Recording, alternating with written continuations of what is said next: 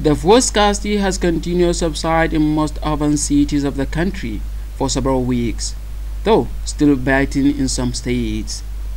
The NNPC, DPR, and other relevant agencies have continued to step to end the problem, including the dispensing of fuel free to motorists at filling stations holding fuel.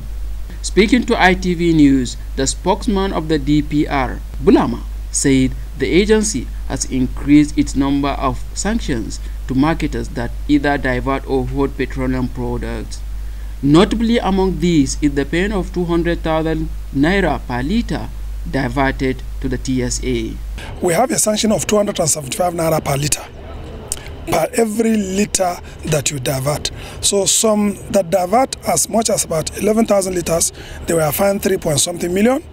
You have to pay into the TSA account and then bring the report to, the payment slip to DPR. Some also were fined, depending on the quantity, like I've said, some 20-something thousand liters, they were fined as much as 7 million. But the greatest one we found so far, there was this filling station that diverted 2 trucks and they were found 26 million naira. When asked how many filling stations were sealed across the country, Bulama said, "For now, so far, we've not closed any filling station. And the reason for our refusal to close filling station is because during scarcity, if you close filling station, you are compounding the problem.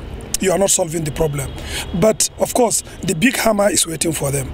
Immediately after the scarcity, we will definitely advise PPMC, which for now is the only source of product, not to give them product, and we will only deal with marketers that are genuinely into the business and are prepared to help Nigerians." Some of the stations that even in those locations that are considered sealed, that is outside Abuja, when they visit such obscure stations and they discover that they have product, so what they did in their own case is to immediately dispense of the whole product. And because they are illegal structures, they now seal the station. As Nigerians continue to experience fuel scarcity at festive period, the question on the lips of many is, when will Nigerians stop experiencing this annual biting problem?